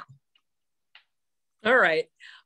So Alicia Purdy, during this time of the pandemic, will there ever have to be a mandatory COVID-19 vaccine? So I'm going to give you the same answer. Not really a mayoral issue. However, let me just say this. I do remember a time in history where a people group was forced to turn over their papers and have them examined and register with the government. We want to be very careful about government oversight and medical authoritarianism. And so would I encourage someone to get the vaccine? You know what I would encourage people to do? I would encourage people to think for themselves and to make up their own minds based on their health with their healthcare provider. I would never personally encourage somebody to inject something that was not even FDA approved. That's a major concern for me. And so, but again, I am a firm believer that what you decide to do with your body and what you decide to inject in it, that isn't going to, be an illegal street drug or something like that, that's clearly against the law. Whatever you decide to do with your body is between you, yourself, and yourself and your medical provider. Because you know what? They know you better than I do. I can't encourage you to take something that now, because I said it, maybe you do take it and you do have a side effect that affects you for the rest of your life. So no, I don't encourage people to take something. I'm not a snake oil salesman. What I encourage people to do is to think for themselves and to make up their own minds. And they have the freedom to do that under the law. So if it were mandated. What about vaccines like measles and things like that? The measles and mumps rubella vaccine. Do you support taking those? Well, that ship has sailed. I mean, it's something that you have to have in order to attend public school in the city of Albany. And I'm not going to die on the hill of trying to strip that right away from people. No, that in the city of Albany, that's how it is. And my kids attend public schools and we're all good. Have all of the candidates been vaccinated? I personally do not discuss any of my medical history with anybody as a policy pre-COVID. I'm vaccinated and it was a great feeling, and my son's vaccinated and my husband's vaccinated, and it's a huge relief. How about you, Valerie Faust? I am not vaccinated, and I don't know when I will get vaccinated because I have underlying medical issues. Next question, we're going to start with Alicia Purdy. Do you support term limits for the office you are seeking? If yes, why? And how many terms are appropriate? If no, please explain. Yes. As someone running for mayor, I do absolutely support term limits in any office of government, I would like to add, because I believe that absolute power corrupts absolutely. And what we don't want an oligarchy. We don't want a monarchy. We don't want somebody who's an entrenched leader for so many years that they lose sight of the people. That's what happens. That's what happened in the French Revolution. We're all down here. We hear, oh, let them eat cake. And we're down here as citizens who are actually struggling and toiling. And what happens? You become fat on the taxes of the people. And I'm absolutely in support of term limits. Okay, so let's talk about mayor. I'll take it off the national scale. In terms of mayor, so a term limit, let's say, so an 8-year term limit, I'm not opposed to a 3-term limit. I'm not opposed to something like that, because I will say, in all honesty, regardless of whoever the mayor is, it sometimes does take a long time to get things to turn around. That, I think it's fair to say that. I think it's fair that, especially if you have an opposing common council, you've got other things going on, it does take time. It takes time to change people's hearts. It takes time to build things and to finance things. So yeah, I think it's not unfair to say. Certainly, we know in the city of Albany we've had a number of legacy mayors, and I don't think history has been kind to them. And I think it's important that we understand that after a while, you take a step away and let a fresh set of eyes take over and bring a new perspective to something, because after a while, I think you start to lose sight of the forest for the trees. Kathy Sheehan, term limits. Well, I'm on record as supporting term limits. I'm on record as supporting two-term term limits. And I will say that, you know, I think going into 2020, you know, we expected a very different year. We were on a sound fiscal path. We had created a lot of really great change in the city of Albany, and we had really put ourselves on a path to success. And then everything stopped. And I think that the other thing that happened in 2020 is that it really, because of all of the challenges that we face, because the first things that we had to do was figure out, how do we support our families? How do we feed them? How do we support our businesses? How do we prevent them from going out of business? What do we need to be doing as a government? It all showed how important experience was. And I think as we come out of this pandemic, experience matters. Relationships matter. The relationships that I've built, not only you know, here in the city of Albany, but with the other mayors here in the region, the leadership that I demonstrated representing this region as a mayor with the state level, advocating for what our community wanted, our businesses wanted and needed during this pandemic. And then also representing us on a national level with the U.S. Conference of Mayors being instrumental in helping to get the Recovery Act passed and in advocating for our community. And so I think that experience matters, and that's why I'm running for a third term. Is that it for you though? Is your third term, if you win, will that be it? Yeah, I agree with what Alicia said. You know, we have a long history in the city of Albany. People say it's a big deal that I'm a woman mayor, but I'm only the fourth mayor in 79 years. So I think it is important to have changes in leadership and to ensure that I'm doing all that I can to make room for those other leaders. And I believe that I've done that with many of our other citywide elected officials, as well as our common council members who are doing outstanding work.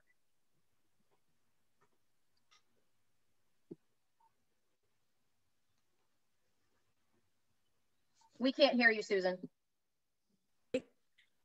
Valerie Faust, do you support term limits for the office you're seeking? Yes, I do support term limits because, as Alicia said, people get jaded, people get comfortable. Like the mayor was saying, she's built alliances, she's gotten friends, and as someone told me when I came in to run, oh, you're not going to beat her because she's the incumbent, and we don't have a history of the incumbent being taken out of office. And that's a part of the need for term limits, because people are not going to be true to what we really need. As some people are not going to be true to what we need for change, and we need a change now. We need. I think our mayor may have reached her limit as far as coming up with newer ideas, fresh ideas, knowing how to treat people, being more of a people person and more of a community mayor. I think and that's why we're running, and that's why there is this, because I believe that if she was doing a great job, as she sounds like she is doing, I wouldn't run. I'm running because I think there's a need to run. There's a need for change. So yeah, I support term limits, and definitely, even if I were in the seat, that it would be necessary. Thank you. All right, so now we're going to do 1 minute each, starting with you, Valerie, for closing remarks. Okay. My purpose for running is to bring about change. I believe that the city needs a change. I believe that it needs to go it needs to go forward. I believe that with all that we've been through, that we need someone to restore the vitality, the morality. We're gonna need some healing, because if I were blessed to win, then I'm coming into a post pandemic era. And sorry, I was cut off. We're coming into a post-pandemic era, so we really have to heal. We have to really get to the drawing board to see how we're going to go forward. We really need to get the people involved. So I want to bring the city together. I want to lift up. I want to the various department heads, because being a mayor is a big job. It's a big job. You have to build relationships. You have to deal with everyone. Thank you, Reverend Faust. Kathy Sheehan, 1 minute. Thank you. And I want to use this minute to thank the unbelievable workforce that we have here in the city of Albany. This has been an unprecedented year. And while other institutions closed down, our employees stepped up. They went to work. They continued to keep us safe. They picked up the garbage. They did all that they could to try to keep our parks clean. And then when we were faced with financial challenges, unlike anything that we had ever seen before, you know, we fought through it. We had a summer youth employment program when most other cities across the country did not. We opened our pools, we opened our parks, we had programs, and that happened because of the dedicated workers here in the city of Albany who have just done an outstanding job during these unprecedented times. I'm grateful for them. No leader does it alone. Leaders do things well when they surround themselves with really great leaders, with people who have a passion for the work that they're doing, and they give them the space and the resources to do it. Thank you. And Alicia Purdy, 1 minute. Okay, so I'm running on the platform of the People's Mayor. My 3 prongs are livability, accountability, and transparency. And we've heard, you know, throughout the evening that this is obviously working. I disagree. It's obviously not working. The leadership in Albany has struggled with being a little bit tone deaf and out of touch. In fact, probably a lot. And so, yeah, we definitely had an unprecedented area, but it's just 1 year. And so we've had lots of other years that weren't unprecedented, that we've struggled. And so what I think the city of Albany absolutely needs is a gritty leader who's unafraid, who's experienced in what they're doing, who knows what they're talking about, who has a genuine concern about people and knows how to manage a city of people, not a city filled with policies. And so that my campaign is called, I'm called the People's Mayor for that reason. I really want to empower the people of Albany to live the life that they see fit for themselves and come alongside them and support doing those kind of things. And so when we talk about how we're going to approach, you know, city government and change in new seasons, what you need is a new mayor. And so stepping up to do just that, and appreciate everybody's time this evening. Thank you for the opportunity. Thank you. Thank you to all 3 of you. Real quickly, this year, the primary for those parties that are holding primaries is June 22nd. Early voting starts on June 12th and goes through June 20th. And absentee ballots are available for those who are unable to go to the polls on election day. You have to apply, though, to the Board of Elections to receive an absentee ballot, which will be mailed to your street address. You then fill out the ballot, mail it back to the Albany County Board of Elections. The deadline to apply for an early ballot is June 15th, and June 21st is the last day to apply for an absentee ballot in person. Thank you very much to the NAACP, the League of Women Voters, and CANA. We are done. Thank you. Thank you, everybody. Good night, and thank you. Awesome. Thanks. Thanks, Alicia. Thanks, Val. Appreciate it. Thank you. Bye-bye. Bye-bye. Thanks, Susan. Oh, thank you. Okay. No, she said we're done. Oh. Maybe because of the time? Oh, yeah, 8 o'clock. Okay. Well, it's okay. All right. Well. Good night, everybody. Good night. Thank you, everyone. Thank you. Bye, guys. Hello. Okay. Hey, all right. Is it the recording stopped? Has the recording stopped? No.